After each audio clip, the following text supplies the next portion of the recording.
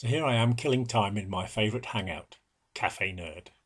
I'm experimenting with the new T-shirt kiosk. So first I'm going to choose my product. Here I've got my construction area, so I've got some drawing tools, I've got some colours to choose from, I've got some shapes, I've got some stamps.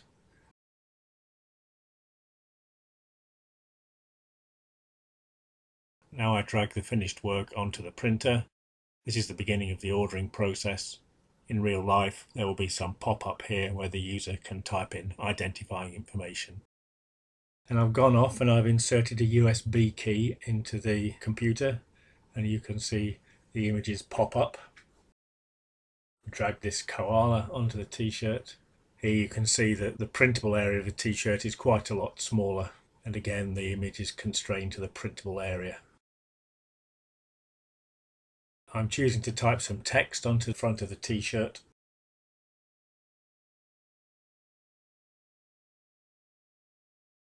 There we go.